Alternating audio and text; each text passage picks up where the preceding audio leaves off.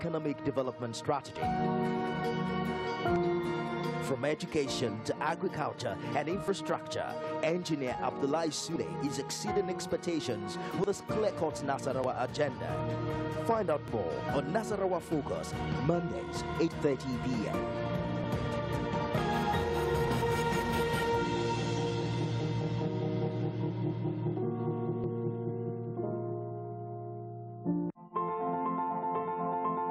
Every 1 hour, 86 migrants enter Lagos State. It is a beehive of activities. Every second counts in this city that never goes to sleep. There is always something to talk about. We go the extra mile to tell the story of Africa's 5th largest economy. We track happenings on land, on waterways, and in the air. We go against all odds to ensure that you are heard. 85% of the entire spread of Lagos is covered with water. I live in Lagos.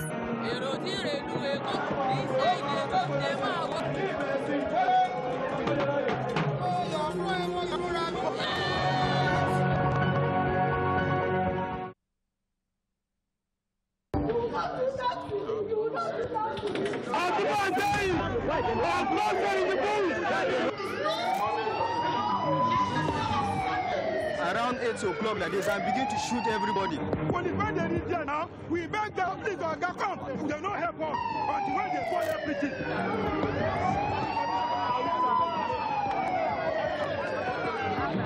We have reported the matter to the police.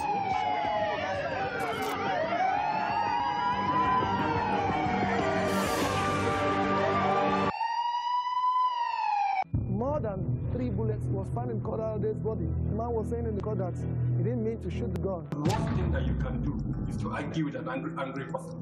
Because remember that angry person is holding a gun. You're talking of quality assurance of the entire police force, and the minimum entry level is O level. Then that quality is really struck. Nigeria is not the worst country in terms of the extenuating situation.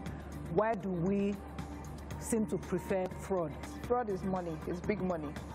And then there's something about criminals. Criminals would always seek opportunity. How do you begin to describe where a girl child is hated so much? It's not even money wives, they are slaves. You know, when we say money wives, we are painting a beautiful picture. Is there a particular NAPTIP recommendation to government? The government remains the major patron. They have the power to get things done. Hello everybody, my name is Fumi Inyonda, and this is Public Eye.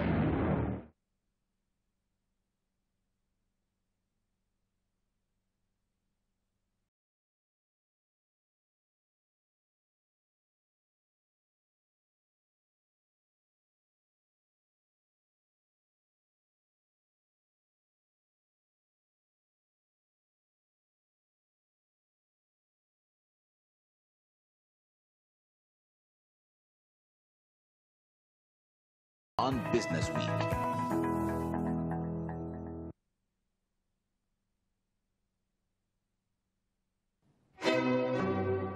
Words, facts, opinion is the orchestra of these men who do not sway to the synthetic rhythm of opinion. The debater screams words trapped in tempos that run too fast to play back just as the instruments fall in and out of tune. Climbing a crescendo, men take a stand, testing and pulling, slamming the fact of each other, in and out. After the crescendo comes the climax, all notes quietly resting as the debates reach inference. Join me, Mark Otabo, as I conduct the symphony of debates on The Big Issue.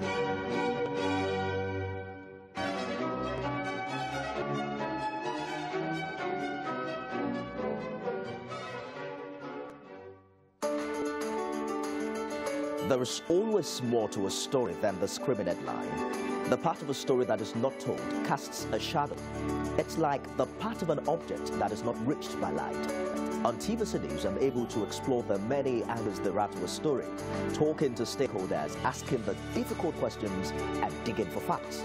I believe the viewers are able to make a better decision if they're well informed and understand not just a part, but the complete story. TVC News, first with breaking news.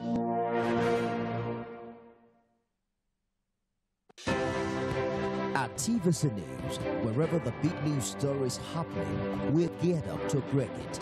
TVC News, first with breaking news. Okay, welcome back. And my guest this time is Mukhtar Muhammed, our friend, stockbroker and financial analyst. Thanks a million for coming on. Indeed. The Lagos State budget of rekindled hope, 1.55 trillion naira. You know, a princely sum. What is your general impression about this budget that is going to be replacing, following its adoption of what we have now, which is the budget of awakening? I think I'm very impressed, especially I listened to the commissioner. And Lagos has been wanting to give the budget up to like 60%. Yes, he's even saying they look good. So I think with that, I would say I'm impressed with what I'm going to see. If we are going to have 90% of that budget implemented, then I think it is going to be good for Lagos economy, especially from where Lagos is going to be coming from. Mm-hmm. Lagos was hard hit during the NSAS protest, and so it shows that governance with creativity, innovations, to be able to come up with ideas even at a short time like this. Because I'm sure they had to go and reject that budget after the incident that happened because of some of the provision they actually made, especially we're talking about making provision for the businesses that were affected by the NSAS protest. I mean, that shows that they listen to the people. Indeed, but they have this theme roadmap, and the commissioner who has just left was saying that they actually cast another eye at the roadmap or theme, and they saw that it was very much still on course. It was robust enough to be able to accommodate all of this. That was when I had alluded to him that you have to, how much of an impact did COVID, NSAS have on the budget? You know, he was saying almost like, I can't say it didn't impact it, but that the roadmap was so robust that horrible as the experience was, it didn't really shake them out of their moorings. Yeah, it might not shake them out of their moorings, but you need to look at a lot of infrastructures that were destroyed. And that will have to be addressed. This must be addressed. You're talking about state-of-the-art traffic lights, almost once you see in Ikeja and the exits or were destroyed. You're talking about the Ikoyi Bridge was almost burned down. So those are very, very strong infrastructures, and they need to begin to work on that. But for me, I think they might say that the impact was they say that the impact was much comparable to the way they prepared themselves. No matter what, it will still have some. There was something I believe that they were planning to do now that they might not be able to do again. They will have to look at this one and then shift that apart. So anyhow, in fact, they've taken care of so very much. We didn't have all the time. We need at least 2 hours to just barely scratch the surface of it, because health is another very important one. And you know, Lagos being the epicenter of COVID-19 in Nigeria, the governor and his team, they've been very, very active in that regard. And so this would have reflected also in... Yeah, for the health, I think even look at the federal government also make provision for health. This time we're seeing the kind of provision for health. It would have been a failure for any government not to look at the health challenges, especially COVID-19, open our eyes to a lot of things. At that time, all of us, both the rich and the poor, were on the same level. Nobody could travel out for medical treatment. It dawned on us then that, look, we need to put our own house in order. So it will be a government that is not sensitive to just wave it aside and say, look, we should continue doing business the way we used to do in the health sector. So I expect a state like Lagos State to begin to think of having maybe 4 state-of-the-art hospitals that can cater for a lot of issues that have to do with health. And they have health insurance now, so they need to push it up and make sure that a lot of Lagosians are captured in the health insurance bracket also. Indeed. And, you know, it's been a long-time plan of Lagos. When I say long-time plan, I really should say better long-term vision. This metro city, Lagos is, you know, it goes either Fashola or before Fashola, but I think Fashola really what you must give to the Lagos State government. The metro city vision. Yeah. And that includes what the commissioner shared, that it's becoming more and more unacceptable to government in Lagos to be an anonymous person. So that's going to, you know, this is one of the key aspects of security that other climes use. we can find out about you, but it's too easy to be anonymous in Lagos, perhaps, and that it was going to be addressed. That's technology, and that costs money. Technology is the way to go. I think one thing you must give to the various Lagos State government and maybe to the party APC, we've seen continuation.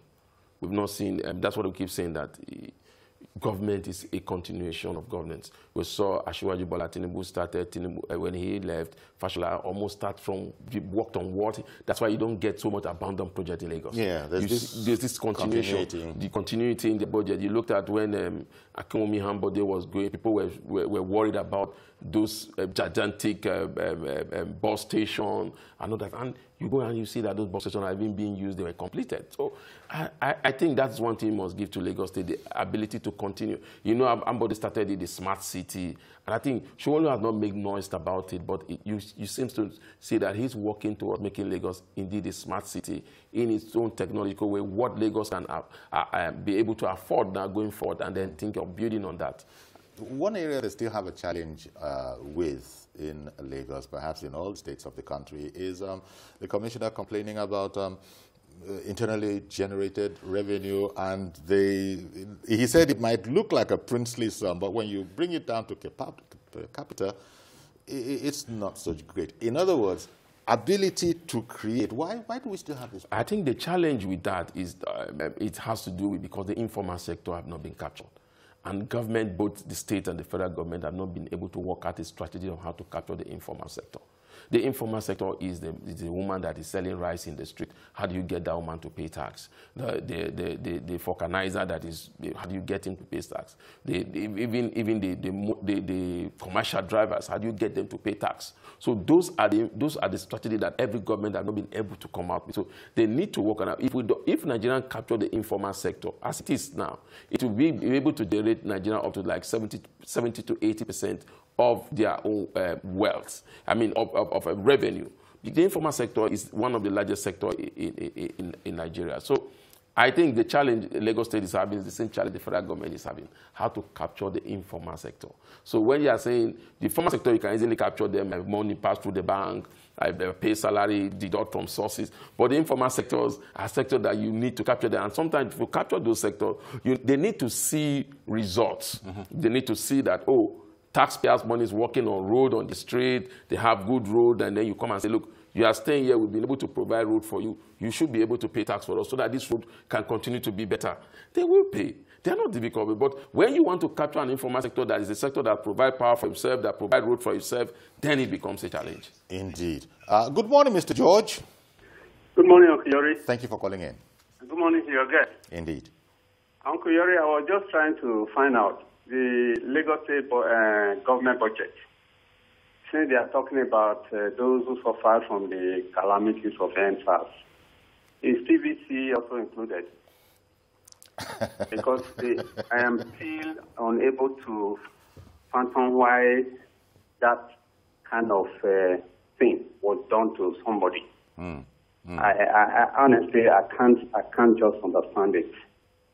It's as if it is calculated. Okay, already the truth of the matter is that thing is a 2023 strategy for some people. Alhaji Atiku Abubakar has more properties in Lagos than Tinubu. Why wasn't any of his properties touched?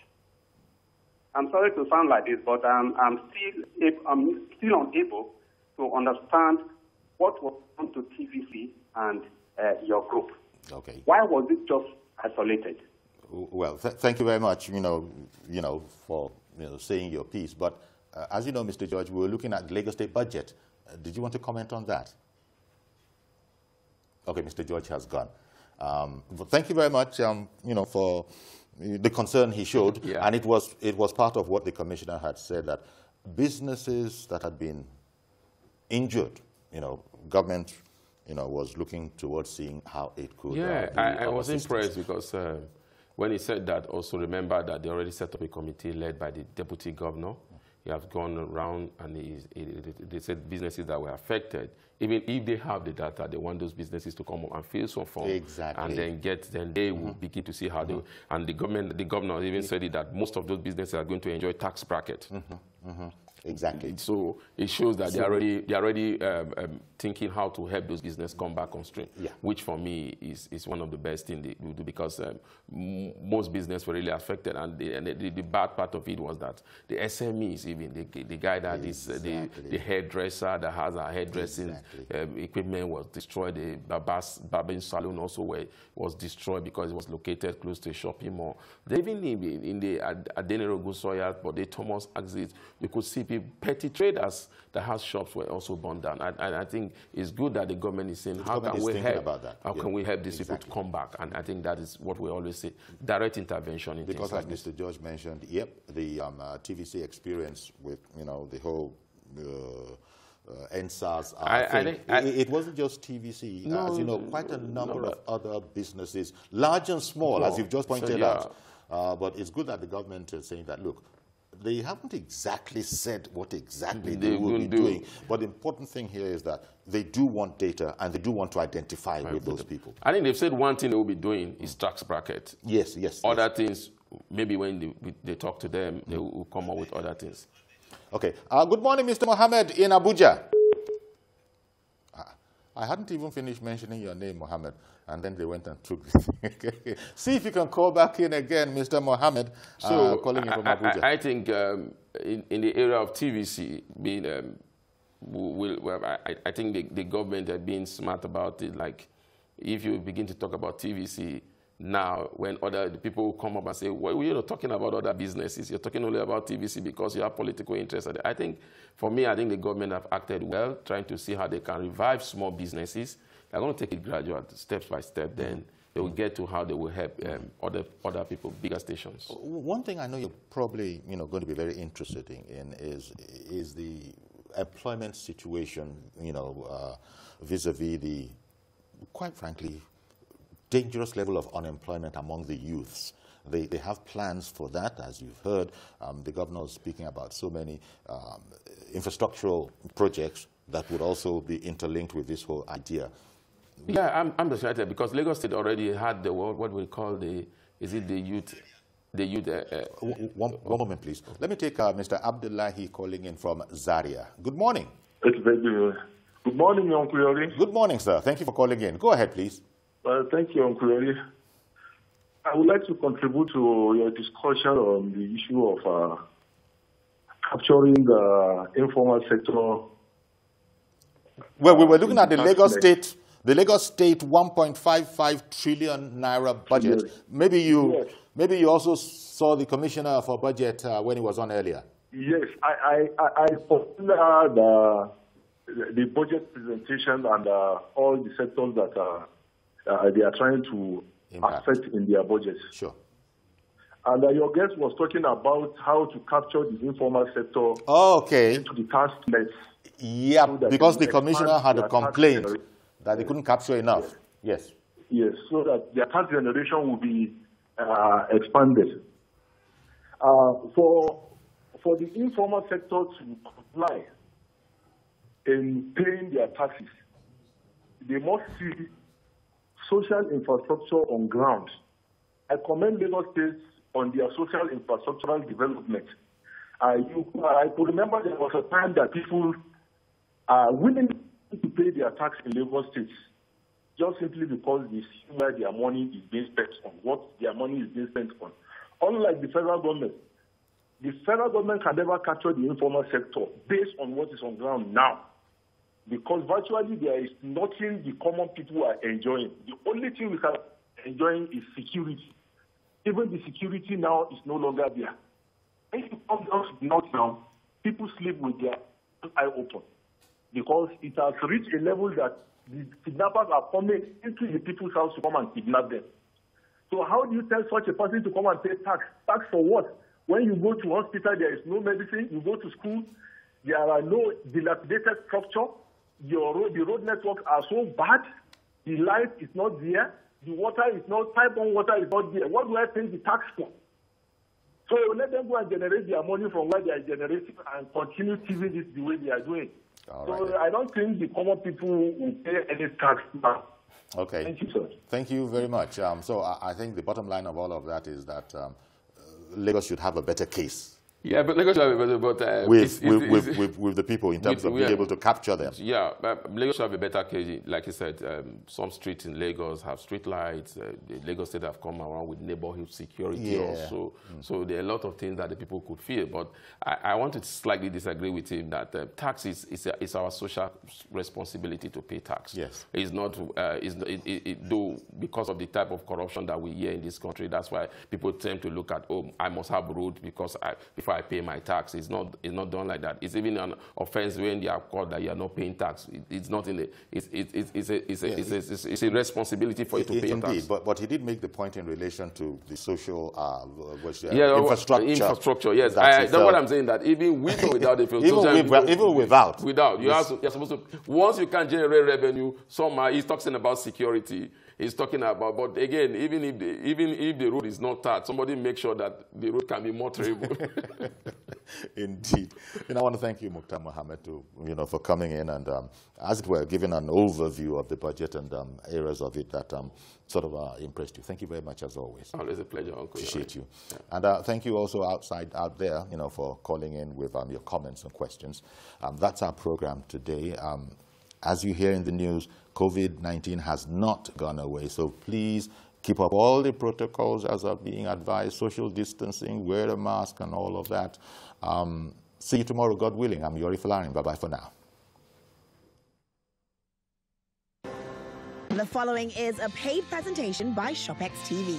Are your kitchen drawers starting to look like a bad garage sale? Steamers, rice cookers, roasters, slow cookers, and just how many pots and pans does one kitchen really need? And every time you cook, cleanup's a disaster. Scraping, scrubbing, what a chore.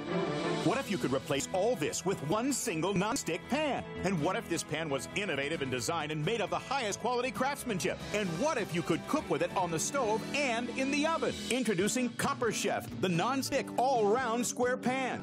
It's a breakthrough in technology. Copper Chef with extra deep sides replaces a roasting pan, a rice cooker, a steamer, a stock pot, a wok, and a baking dish. What's the secret? Copper Chef's innovative stainless steel induction plate heats the pan quickly and evenly with no hot spots. And watch this, Copper Chef is heat-proof up to 850 degrees. Incredible! Plus, your Copper Chef pan features Ceramtech, a new generation of healthy ceramic non-stick technology. That means nothing will stick to your pan. And because you're cooking with ceramic non-stick, you don't have to add all that extra fat and butter. Copper Chef is unbelievable. You don't have to use as much oil or butter, and it cooks in half the time. Copper Chef's stainless steel induction plate makes it perfect for any surface: electric, gas, ceramic, and induction. Amazing! With over 1 million units sold worldwide, the Copper Chef has taken the cooking industry by storm and is now available in Nigeria exclusively from ShopX TV. You could be paying over 100,000 naira for a pan that's not even non-stick. But call the number on the screen now and get the Copper Chef single pan for just 34,750 naira. Your Copper Chef pan also comes with a deep fry basket, a tempered glass lid, a steam rack, and a recipe book at no extra charge. But that's not all. ShopX TV is proud to introduce the Copper Chef XL pan to add to your collection. The family-sized XL pan is 60% larger than the standard pan and works on all stoves, including electric, gas, ceramic, induction, and even in the oven. Call the number on the screen now and also order the amazing 360 non-stick frying pan with induction plate to add to your Copper Chef collection. This amazing Copper Chef triple combo set has a combined retail value of over 167,000 naira. But if you call now, you can get the entire three-piece collection for not 167,000 naira, not even 120,000 naira, but just 81,900 naira. That's a savings of over 80,000 naira. This incredible ShopX TV offer includes 2 deep fry baskets, 2 tempered glass lids, 2 steam racks, and a recipe book, all for just 81,900 naira. But hurry, this exclusive TV offer is for a limited period only. So call now while stocks last. Let's get cooking. The proceeding was a paid presentation brought to you by ShopX TV. Do you want to win? Take your smartphone, place a bet on 1xBet. It's very simple. Just one click, and then watch your bet win and enjoy every victory. 1xBet. Virtual games, real wins. The TVC News at 7 and the TVC News at 10 are not like any other news broadcast. It's the big news hour, the hour for the big breaking stories. We've got some of the best reporters on the field, taking you through as it happens. It's fast-paced, hot-hitting, with investigations that matter. bringing news that affects your life. With sport, entertainment, and business news, so you don't miss a thing. Experience resourceful coverage with depth.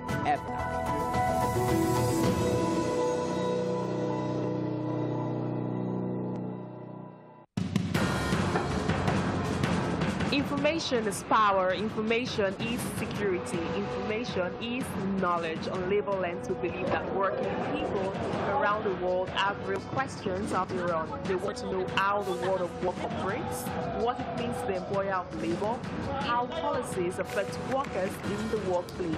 On Labor Lens, I ensure we engage effectively the organized labor, organized private sector, and government to get out of them information workers are in need of. I am Sharon Jackson, asking questions that make you get sense of the workplace.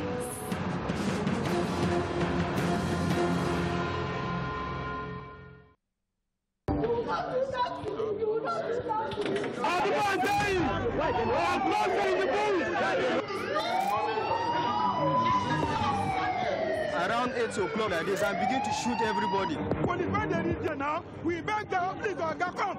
They don't help us until when they spoil everything.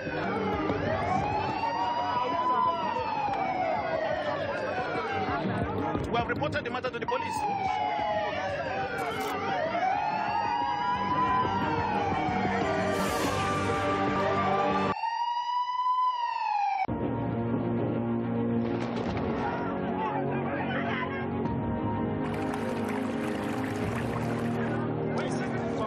Sit down, you move closer. I don't have to see that. I'm up there.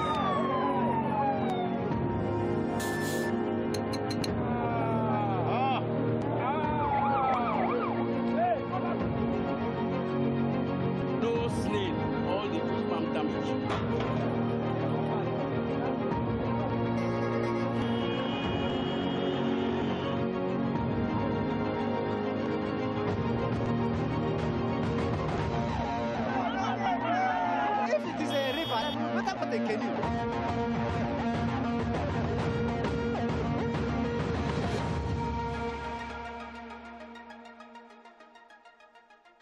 More than 3 bullets was found in Corda's body. The man was saying in the court that he didn't mean to shoot the gun. The worst thing that you can do is to argue with an angry person.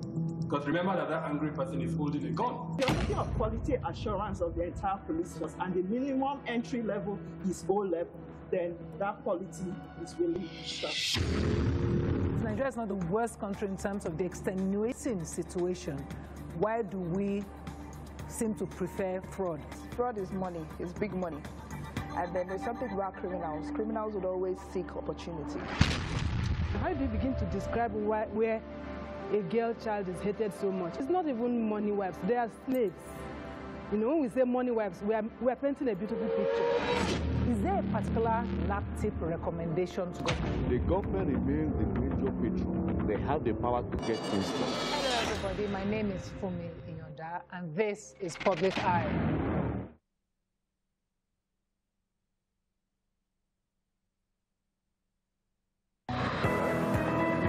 Business